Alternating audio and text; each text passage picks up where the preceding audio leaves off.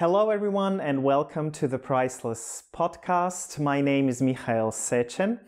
This podcast is made in partnership with the European Forum of LGBT Christian Groups. Subscribe, like, share this video, and after you've seen it, you can check out the links in the podcast description. Today we have a new guest, and he comes from the UK, and his name is Paul Whiting. Hello, Paul, and welcome to the Priceless podcast. Hello, good to be there. Well, I'm glad that you accepted to be my guest. Paul also wrote a book, and I will share the link in the podcast description so you can check it out. But of course, your story has a lot of updates. But before we get into your story, I would like to say a few words. Like, I'm just going to say one word to get to know you a little bit better. And you can say whatever comes to your mind when you hear the word. Are you up for it? Okay. Yes. So the first word is identity. Mixed. Sexuality. Certain. Faith. Volatile. Preaching. I used to love it a lot. Church. Conflicted. Music. Passion. Gay culture. It's who I am. Thank you. So this was it. I actually like to use these words to kind of shorten down getting to know you a little bit. So you already gave a few glimpses, but let's go deeper into who you are. So tell us a little bit about your story of growing up and your process of discovering your sexuality.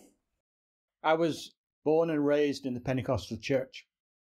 I was aware of my difference since I was 3 years old and grew up with that silence around difference for many years until I got into my teens and began to explore in a very non-active way, like buying pornography and sneaking off to shows in London. But I was the blue-eyed boy in church, I was the person both my father and my local church wanted to go into ministry. And I certainly have a strong sense of call to ministry since I was about 16. But in the same time, I was old enough to really start to explore the other side of me. There wasn't really a conflict, but there was a conflict. I mean, the conflict wasn't with God, the conflict was with silence that nobody else seemed to identify, not within the church context. But I got a place in seminary, went off to train to be a pastor, and I think that's when everything began to explode. But I got appointed to a church in Tottenham, 1978. It's like 2 lifetimes ago, and made connections with the what was then the gay Christian movement. It later became the lesbian and gay Christian movement, and in a way became somewhat actively involved. And that's when the conflict began, because I thought, well, maybe I should join an ex-gay movement instead. I did contact a group called True Freedom Trust, but after several conversations, they said I was too gay for their organization. So I think I had this dream that maybe the church I was in could be a catalyst for, a more diverse congregation. I mean, it was very naive, but there was a number of queer people starting to attend the church because I'd become known within LGCM circles. But inevitably, as they say crudely, the shit hit the fan. I couldn't live in this double life. And eventually my roommate reported me to the church authorities, and I was asked to resign or they kicked me out. And that's where my journey really began. That freed me up to get involved in gay Christian activism. I joined the gay Christian movement I was on their national executive, and from there I became their international liaison, and from there became one of the founding board members of the European Forum. That really was the motivation for a life change. I did an exploration, or a discernment probably, to be an Anglican priest, but again they said I was too gay. So I eventually joined Metropolitan Community Church. And for the time that I was in England in the early 90s, I worked with MCC and with the European Forum. Then in 95, I immigrated to the USA to work full-time with Metropolitan Community Church. I was there 27 years until last year. Yes. I actually wanted to ask you, I mean, I read your book. For the viewers and listeners that haven't read your book, you actually very openly talk about all the hardships that you're going through. What you just mentioned, your roommate, as much as I remember, he was also a friend, a very good friend of yours. And Yes. He actually reported you to the church authorities and you lost your job. I mean, we could say that you were exonerated from what you were doing. And all that fighting with church and with the people who say God is love, how did you manage to keep your faith within all of these hardships? Because reading your book, if someone reads your book, it's kind of like you're going from place to place, and then it seems like it's getting better, and then something happens, and then it seems it's getting better, and then something else happens, and still you kept your faith. How did you make this work? Because my faith was in God and not in the church. My father said something to me when we were still in a relationship many years ago, and he was a very devout man. He was Pentecostal. He was initially an elder in the church. And he said, always put your trust in Jesus, not in people. Because he said, ultimately, people, even himself, would let me down. And I think that was quite profound, because I've always had my faith in God. I mean, I've loved the church. I've loved the people in the church. But my faith has never been in the church because it's pretty unreliable. And so I think that's a sustaining thing. Every aspect of life that I've gone through, I've seen God in a different aspect. There was an interesting occasion, it would have been 1984, 85, just as the AIDS crisis had started, and I was really exploring a way for church, and I was standing at a bus stop.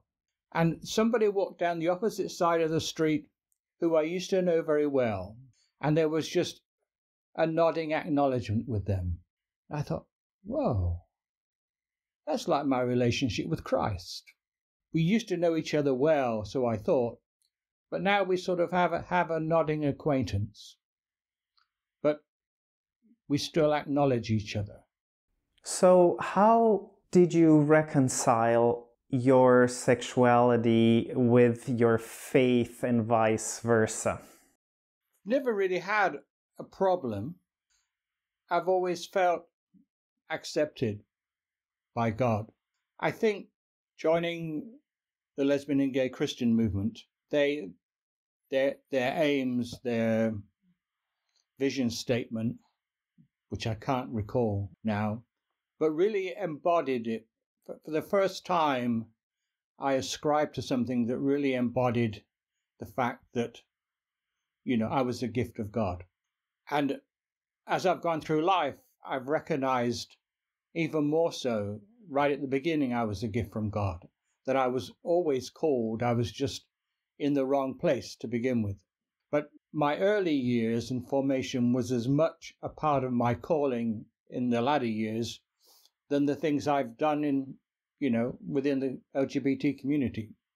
I've never had a crisis over, biblical condemnation, because I've always felt good about it.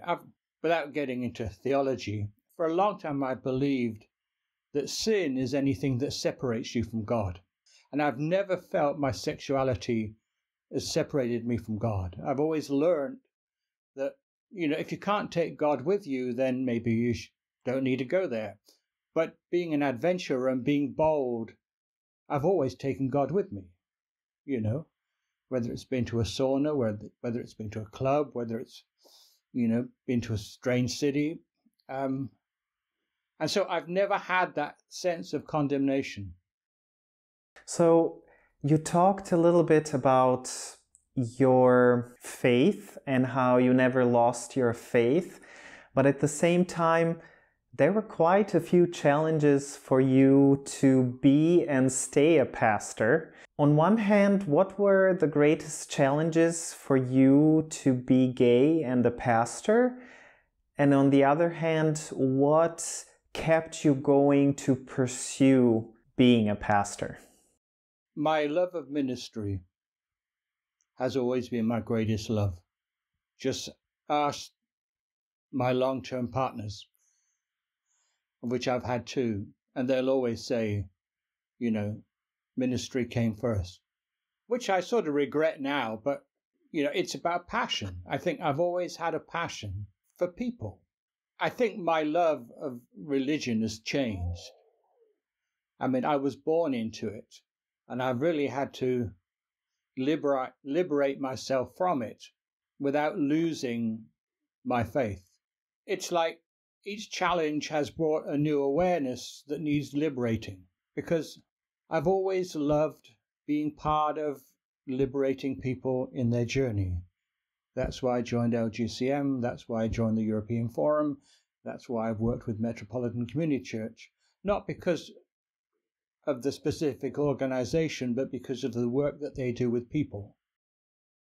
Tell me a little bit about your family and your relationship to your family, if you're willing to talk about that.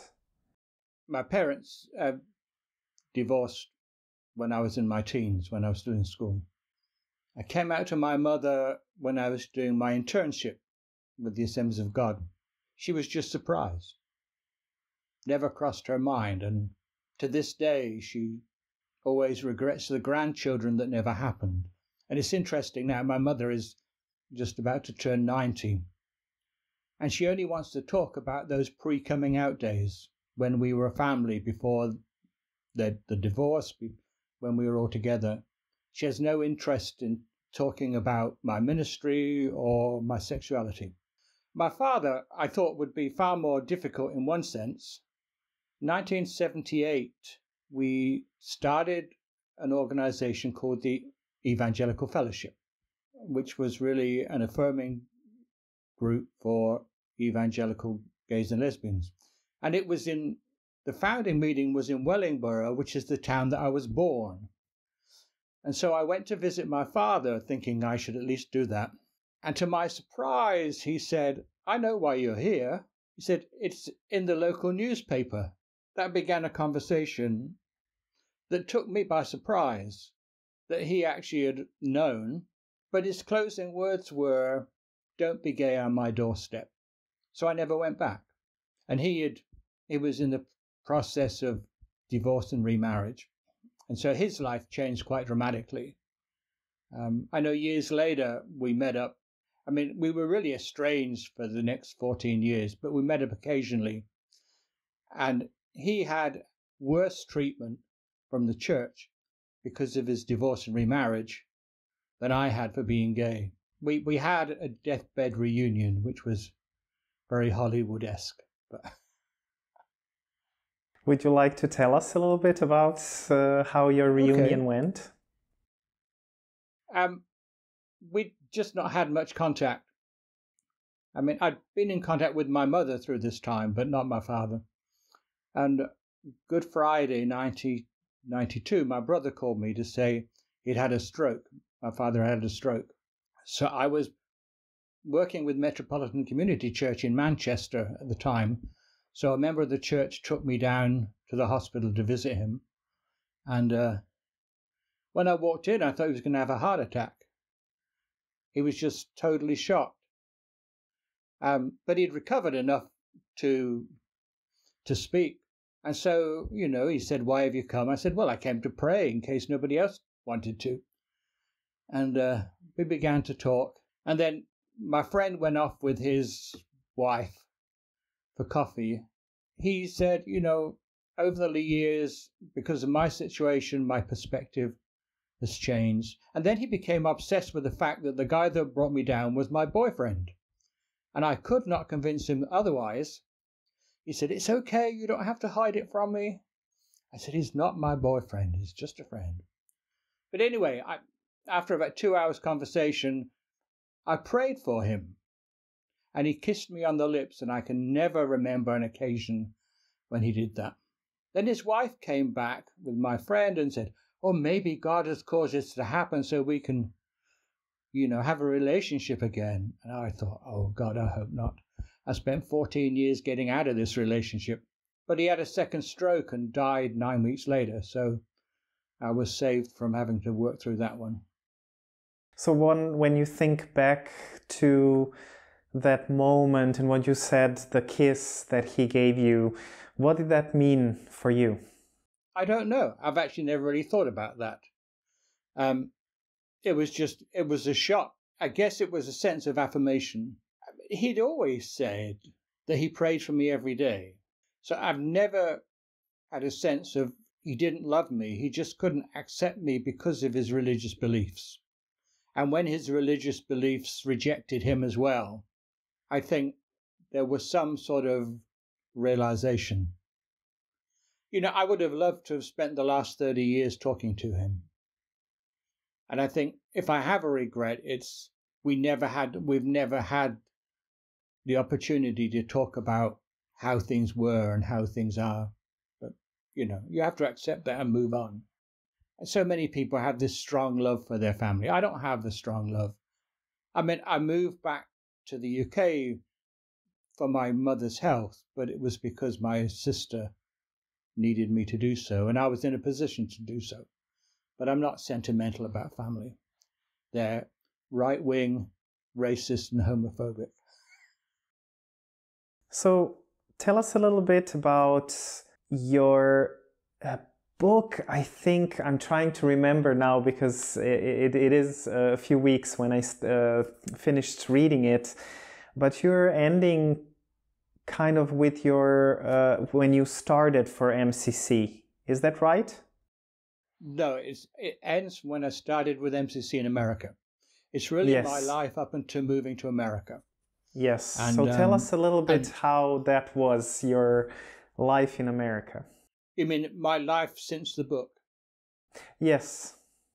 Let me say, I wrote the book as therapy, really to do some healing from the past.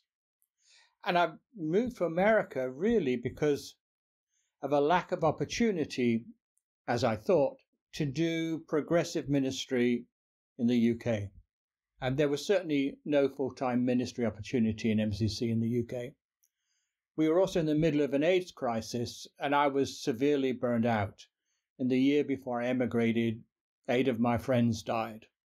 And then my dog died, and suddenly the dog became the catalyst for all the grief. I needed a change. I'd been working with MCC for 4 years. I started their church in Manchester. So really got the passion for doing ministry again.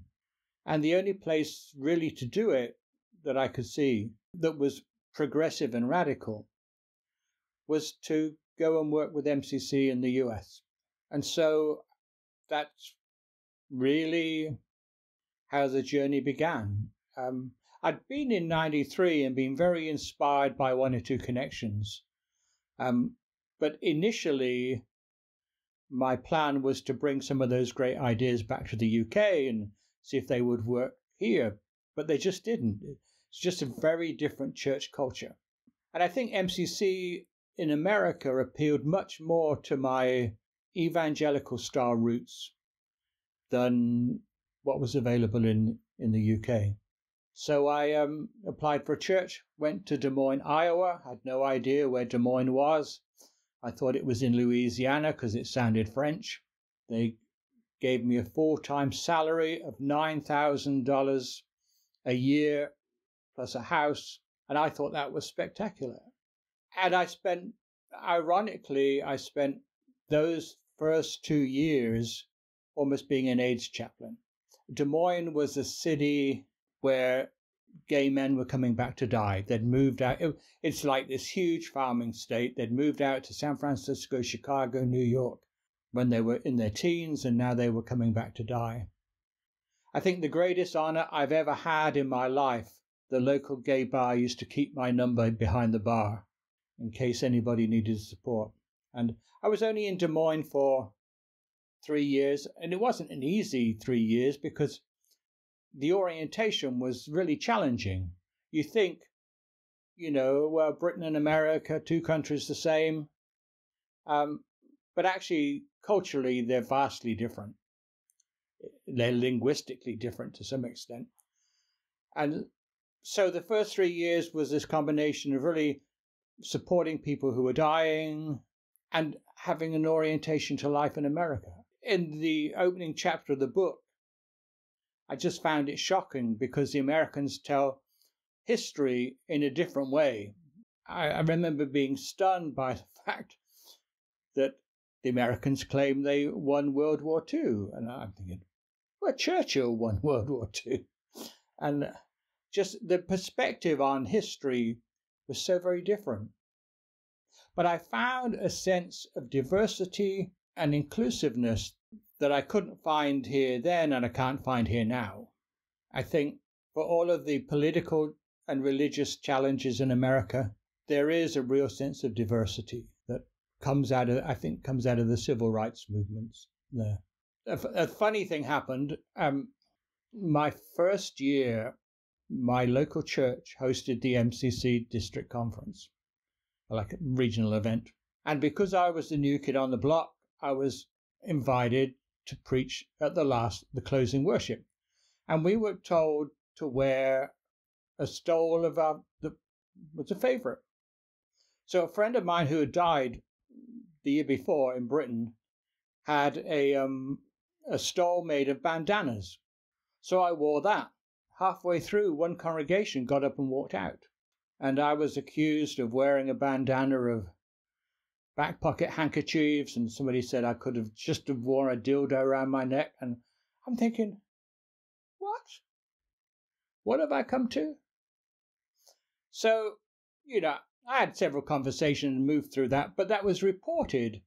And when I went forward for the affirmation of my ordination, this was raised, that I'd caused scandal in the conference.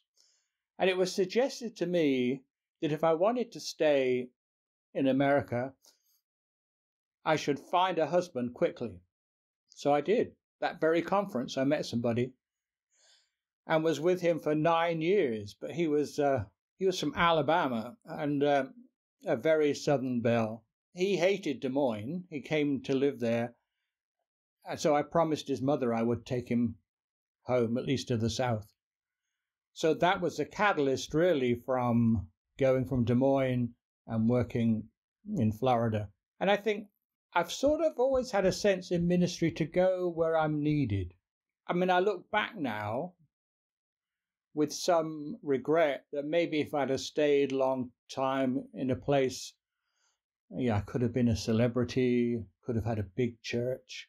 But somebody said to me just before I moved back, you have to put that into context. In the 6 churches I've worked with in my career, I've touched hundreds of lives, which could be just as impactful if I'd have stayed in one place and had a bigger congregation.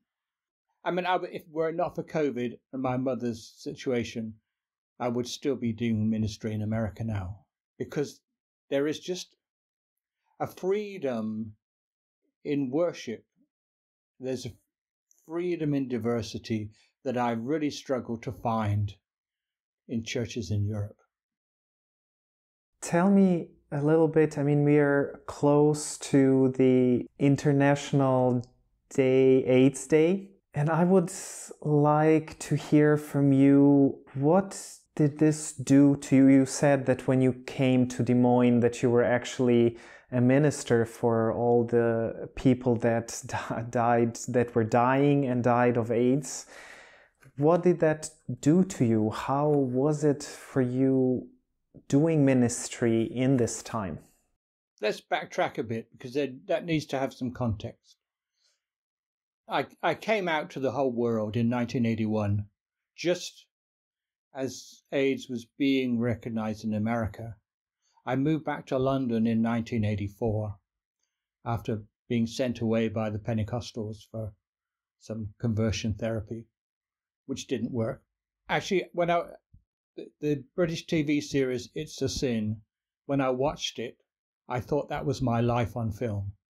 I was just back there in London at the beginnings of the AIDS crisis, and I had a lot of survivor guilt in the decade that followed, because I survived and all the people in the community that I knew, a lot of them had died. And I just felt like I didn't do enough. And I moved because I was burned out. And the last thing I expected in going to America is to land right in the middle of it again.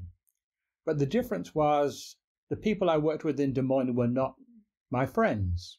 They were my parish, my congregants, people I never got a chance to know, but they're people who I helped on their journey in the last few weeks of their life. So in many ways, it was a blessing. You know, I got to know people, many of whom had religious backgrounds and had left that behind. And in coming back to Des Moines, I also got to work with their families and to do real justice work with them. You know, for some of the families, they didn't even know their sons were gay until they came home with AIDS. I think, for me, that was the most profound way to restart ministry. Were you scared at all? I mean, back then there was a lot of misinformation about AIDS and what it means. It was seen as the gay plague. Like, for you personally?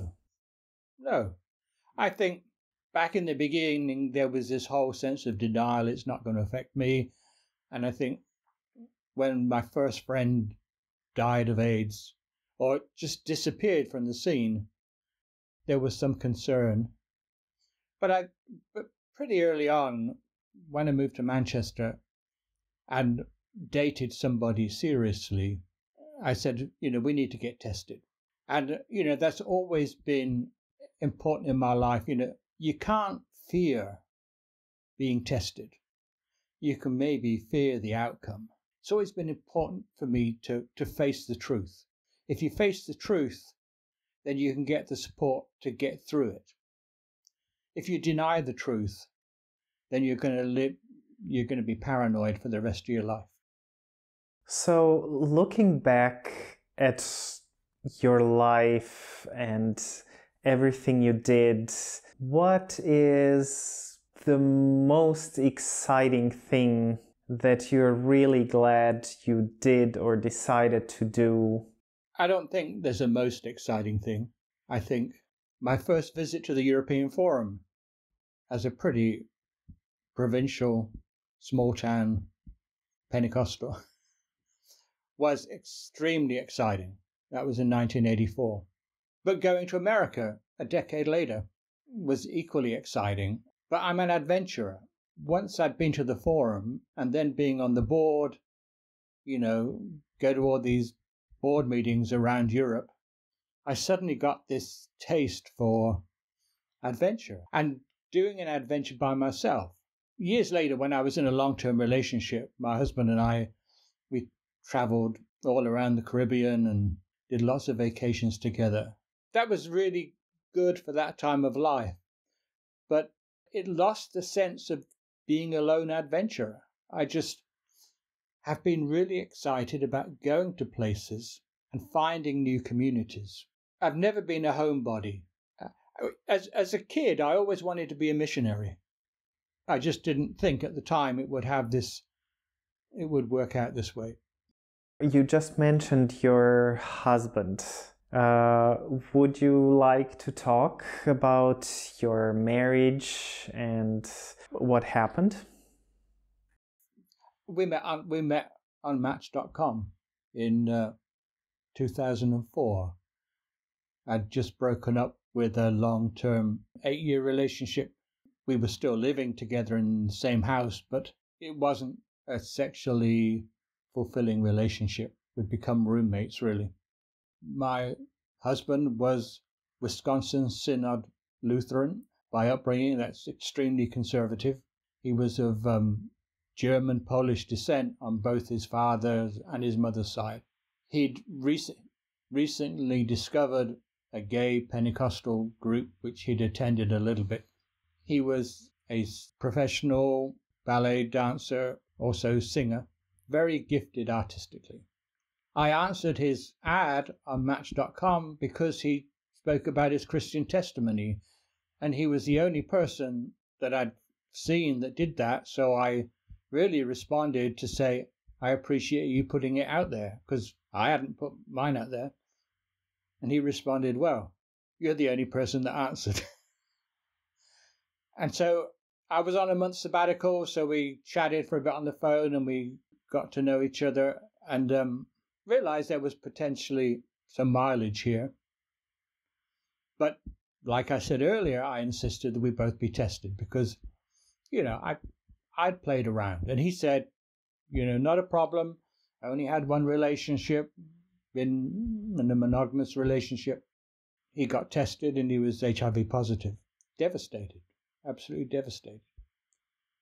And said, we need to end this relationship now. And I said, hell no, this is where it begins. Because at least, though I was not positive, I'd worked closely with the HIV community over so many years. At least I could help him through this. It was a great relationship. I think I was too much in love with ministry. We'd both planned to move to Canada after I had a church in South Florida, which is really where our relationship came into its own. But he had godchildren in Canada, and MCC had encouraged me to go and work with the church in Canada. So we decided to move to Canada. I went ahead, started the job, and Canadian immigration wouldn't allow him in because of his HIV status, and subsequently wouldn't allow me to get permanent residency because we were legally married. We'd legally married in Canada the year before in Montreal. But I was on a 6-year contract, and I think that was the beginning of it falling apart. We had a great vacation. Well, I mentioned earlier, we traveled a lot on vacation. We spent a lot of time in the Caribbean, but somehow I didn't give to it what it really needed.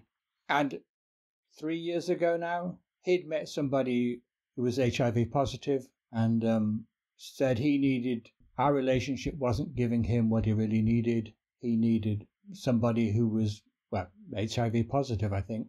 And so, to my shock, he ended the relationship. I had no expectation of our marriage ending. I thought I might have done it, but we at our ceremony, we always said we would not put any other relationship before the relationship that we now affirm. And, I played around. I confess that. After he was refused entry to Canada, that was a very lonely experience for me.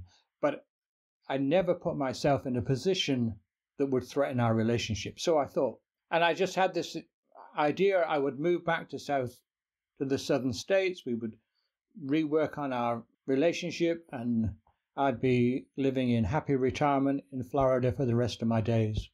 But I was too late. And while I'm very angry that he ended it, I accept responsibility. It was my fault.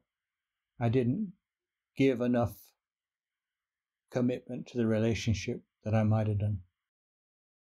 Thank you so much for being so honest, and I think it's refreshing to see when a relationship goes to end, it's ending or ended, that a person is talking about their own responsibility that they have in this. You know, it's easy to be angry with the other person, but it's so hard sometimes to take responsibility, and it's hard to see responsibility. I mean, I am in a relationship, and I know how sometimes it's easier to think it's the other person, not me.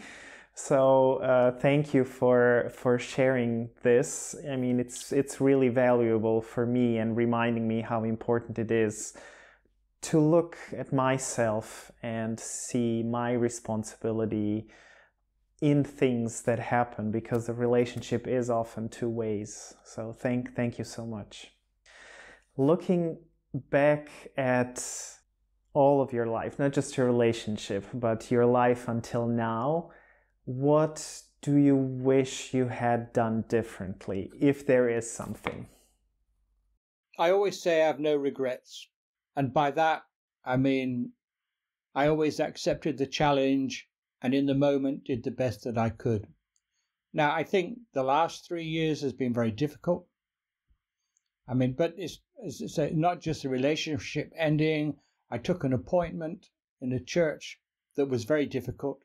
And the combination of those two things caused health difficulties. So I regret that the last 3 years caused my ministry to end abruptly, but in some ways they were the best 3 years of my life because they pushed me really to the edge of my boundaries. You know, it's easy to discern God's will from a comfortable house when you have an income, when everything in your world is going pretty well, when you're sort of semi-celebrity. But when you're in a position where you have to take low-income housing because the church can't afford to pay you properly, when you're in a church that you really don't fit, but you're sent there because they think you have the best skills to sort it out, it really pushes you to the edge. But in many ways, you know, that's what ministry really is. It's not about, you know, hanging out with lots of lovely people and preaching nice sermons. It's about, you know, going where it's really hard. But I don't regret it. I actually like what you said. Like, you look back and you know that you did the best that you could at the time. And I think that's so important to see that we are trying to do our best every day. And, you know, looking back and regretting things or wishing we did them differently, at the end we don't really know what would have happened if we made a different decision. It's all in our heads, and just trust that we really did our best at that point. So I love your answer. I think I see a lot of wisdom within your answer, and it's very inspiring to hear your optimism and your positive look on what happened and what is happening, especially what you mentioned, the last 3 years, which were really hard for you.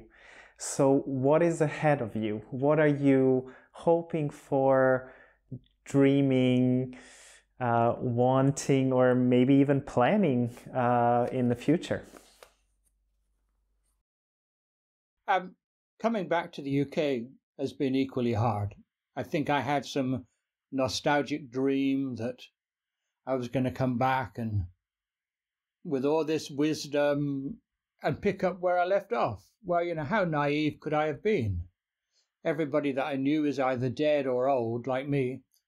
Certainly in MCC, hardly anybody knew who I was. And at the forum, it was like, I loved coming back to the forum the last 4 or 5 years. But it's like, well, I'm the old man of the forum. I don't want to be the old man of anything. I want to be involved in something that I can contribute to, that I can make a difference to.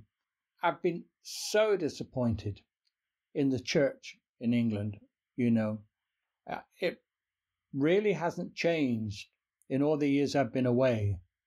And I've been to 1 or 2 affirming groups, or support groups rather than affirming. And I'm saying, but they're doing things that we were doing 40 years ago. not only haven't things changed, I think they may have even gone backwards, because there is no tangible queer community anymore. I think back in the 80s and the 90s, the LGBT community was so important. It's in my life, without it, I would have died, certainly spiritually and emotionally. But I don't find that, certainly where I live in Derby. It's hard to find. So I'm working with a tiny Anglican church and helping them in their journey to be inclusive. Strangely, this week, after lots of hand-wringing, what to do, I've joined One Body, One Faith, which is the reincarnation of LGCM that I was involved in for 25 years, thinking, well, maybe I can do something there. The big problem is I don't have any money. Before I was on a reasonable salary, and most of the activism was financed by the groups I was working with. And so now I really have to restrain myself about what I do. I'm doing some online work in Colombia, which started out as a very personal social thing, but has developed into, I don't like to say it, but almost a pastoral thing. I'm really engaging with a family in Colombia and supporting them through one of their challenges, and in particular helping somebody who's very poor but very talented to go through the coming out process. And that almost gives me a family again. So I'm excited about but I live in the reality I may never meet them in person. So it's purely a virtual connection. The activist in me isn't dead, but I want to get involved in something that I can contribute to. I love being part of Rainbow Pilgrims of Faith in September, but I wish I'd have done more. But because I didn't know what I was coming to, I said, well, I'll just, do the hospitality and help at the safe haven. On reflection, I felt, I could I have given much more? Or maybe I just did what I was supposed to do. So I'm in this little quandary. I have all this experience and don't quite know what to do with it. I'm left in this void where people don't even remember who I am. That's one of the challenges of coming out very early. I came out when I was in my early 20s. I was 27 when I went to my first European Forum. I'm still around 40 years later. And that's a very long time to be involved in gay activism. And I probably have another 10 years. And I'm afraid if I don't do something like that, I'm going to just be part of this senior community in Derby, stay in my apartment and not interact with people. And that's what will kill me. I don't like to use the word discerning because I've used it way too many times in my life. But I'm exploring the future. But I'm not disliking where I am in life, not having to go to church every Sunday, not having to preach every Sunday. There's a liberation in that. Not having to have a textbook theology. I think I'm an agnostic right now. I would never have said that before because I wouldn't dare, But I think, I really embrace the teachings of Jesus. And I love the journey that I've been on, the journey of faith that I've been on. But how much of it now that I'm not working for Jesus do I embrace? I don't know. So being agnostic gives me a platform to relearn and revisit and re-explore. So that's really where I am. I don't know. Tomorrow could change things drastically. I've connected with a few friends from long ago who have always been important. And at the time of their lives, rekindling that friendship is important to them and me. I have some sense of family. It's this strange thing of going from almost celebrity status back to a place where nobody knows who you are. Working through that is both the challenge and the adventure, I think. Thank you so much, Paul, for being my guest today. Thank you for being so open and honest and vulnerable about your life story. Thank you, dear viewers and listeners, for being with us today. I hope you enjoyed it as much as I did listening to Paul's story. This podcast is made in partnership with the European Forum of LGBT Christian Groups. Please subscribe, like, share with others, and if you want to and if you can, please support this podcast to help it continue. So, everything that's left to say is see you next time, and until then, bye everyone, and bye Paul. Bye, thanks very much.